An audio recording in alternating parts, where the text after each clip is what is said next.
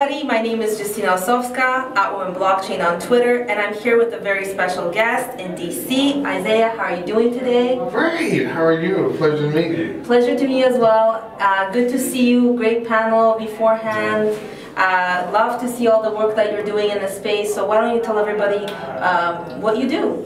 Yeah, I'm the CEO of BlazeFi Game and co-founder, and we are a licensed digital gaming and career pathway company, as well as the CEO and co-founder of Appearing Global Institute, which is a micro-credentialing company in 120 countries that offers career pathways, what we call micro-learning, to individuals who are trying to upskill themselves. Excellent, and we all need that. Right. So this interview is specifically about how is blockchain increasing financial literacy? Yeah, absolutely. You know, I think what we're seeing now, what's happening in the world right now is this key skill of understanding budgeting and managing. Blockchain allows the ability where everyone can have an open space and starting even at an earlier age to be able to do this. We don't have to wait and say, do I take this course in a class? When we look at the worlds of how we're reaching our different markets, TikTok and all those different aspects, blockchain speeds up that process, more importantly, makes it more efficient and effective. Excellent, I totally agree with that. The other question I have, what about when education is gamified? When education is gamified, is more socially engaging, right? I mean, what we found that students who are involved with gaming are more likely, 70% more likely, one, to score higher in STEM classes in math and science because they're socially engaged. It's their space, it's where they feel comfortable at. And that's just probably one of the biggest advantages. Studies have shown that. More importantly, it brings out those who may be introverts, right? Mm-hmm. Now, in that space in gaming, and having it gamified, it allows them to bring out that side as an extrovert without even realizing they're doing it. Wow, that's amazing. So how do you think the combination of both is going to take financial literacy forward? Here's the biggest advantage we see. One of the companies that we also own is called MyKidBiz Financial Literacy Program. And what we've done, there's a game out there called the NFL Visa Financial Football, which also has a soccer and also a baseball component where it asks students, you know, at different levels, rookie, pro, you know, level Hall of Famer, about what is a bond, and if you don't call the right play, you'll get sacked. But if you call the right play, you'll score many yards. So the gamification piece is helping other kids understand the balance of this is, if I make a decision about understanding what is a debit card and what is a credit rating, it'll help them sustainable in their lives, long-term sustainability. And in your previous answer, you also mentioned that the retention rate in their mind is higher, that 70% rate. Can you go into that a little bit? Yeah, absolutely. What we found, a research study have shown, one, not only is the retention rate around, because they can connect it to what they're doing in their everyday lives. For example, if they see it in the gaming aspect, say if they're making a move inside of a game, they remember that move in the game, they're now correlating that with how do I do this in a math step, a geometry step.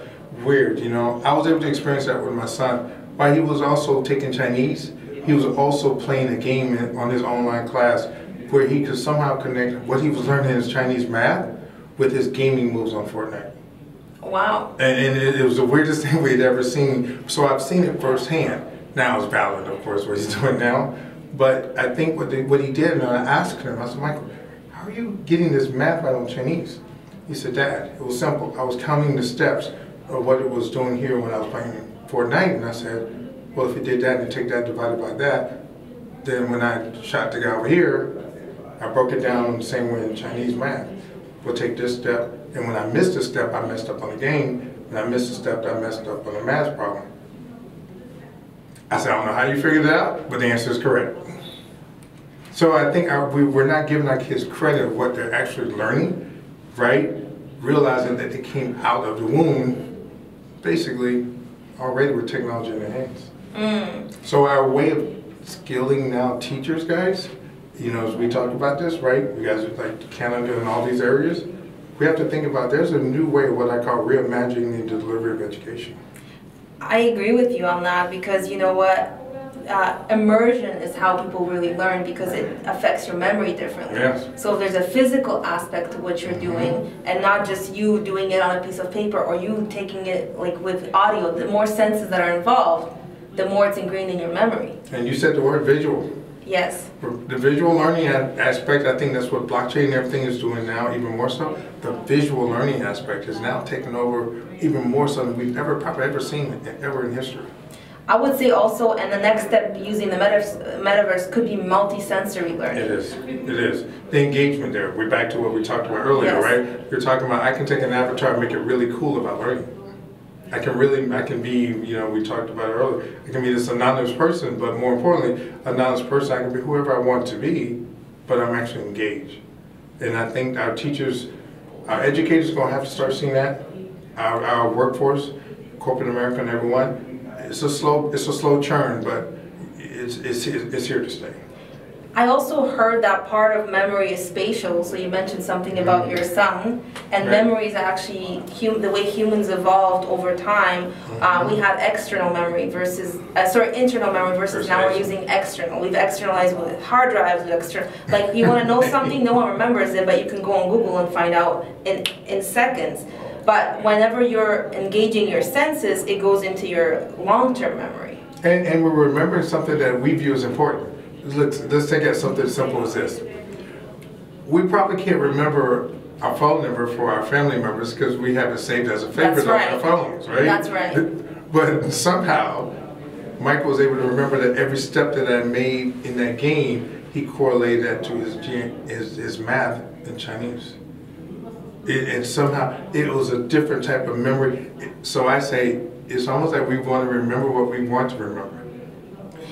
That's true, and to add to your point, I read a couple books about memory. One of the things that they say is engaging both sides of your brain. That is correct. So if you engage like a sense like walking and space, it goes into your deeper memory. Or let's say like what he's saying about there's a response in the game that could be emotional. That also is another sense, right? So now you're like visual, you know, potentially, even they say people who are in avatars, they think it's so real, they think they're doing the move. They think they're in it. Right? They're like, I'm this person, for real. Exactly. And technically they are, right? But they were like, I'm this person. And they were able to go into another world that really allows them to let them be them. I always call it's allowing them to be brand me. And that's their world. And as long as I always share with parents, don't have them run away from gaming. Seek to understand what's going on. I mean, look, there are over 700 colleges and universities that offer full gaming scholarships. Why would you turn your kid away from that? The jobs are too plentiful out there. So plentiful offering careers. Remember, you're correct. You're dead on with how it's engaging both sides. We've never had that. What do we say? You either learn to left brain, left side or right side. Right. We're in a world now where blockchain and metaverse and all that now changes all that. And that's a good thing. Actually, I don't know if you know this, but back before, when memory was more internal, they used storytelling to remember things. And they used, another thing that they used for memory was memory palaces, which was correlated to space. Right. You know, so yeah, absolutely. So back then, so I always tell my kids, I said, listen, don't try to memorize that math problem stuff. Work through it. But the difference is, as much as I'm saying don't do that, they're almost like fighting against it, saying, no, Dad, remember, when you taught us to play chess, you said, think these 13 moves ahead or this 18 moves ahead. You were basically telling us to memorize the steps. So I was like, oh, right. You're like, so why you can't change it on understanding the steps in education? So. Well, I think change takes time as well. It does. Right? So it's not like you go from A to Z like this. Right. That it's also like, but what you said I think is important here is how did the problem solving in one case help in the other, right? So it's like transferable skills. How do you transfer, you know, from this to this? So it's like, how come this, you think you're just studying, let's say, how to install a blockchain wallet and going through the steps, but that teaches you more about risk, right? So that's something you can transfer. And a risk that you're willing to take, knowing that it's not going to be the end of the world. You see, he was like, oh, I made the wrong moves. In the gaming move, he was like, oh, I got killed. well, wait a minute. But then he correlated that was, if I missed this step in math, I got a bad grade. So again, the correlations was unreal. I've never figured out, don't want to figure out.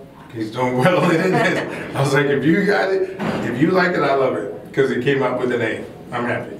That's wonderful. Well, thank you so much for your time today. It's been a pleasure. Yeah. And I'll see you at the rest of the conference. Yeah, thank you. Absolutely. Thank you. Yes.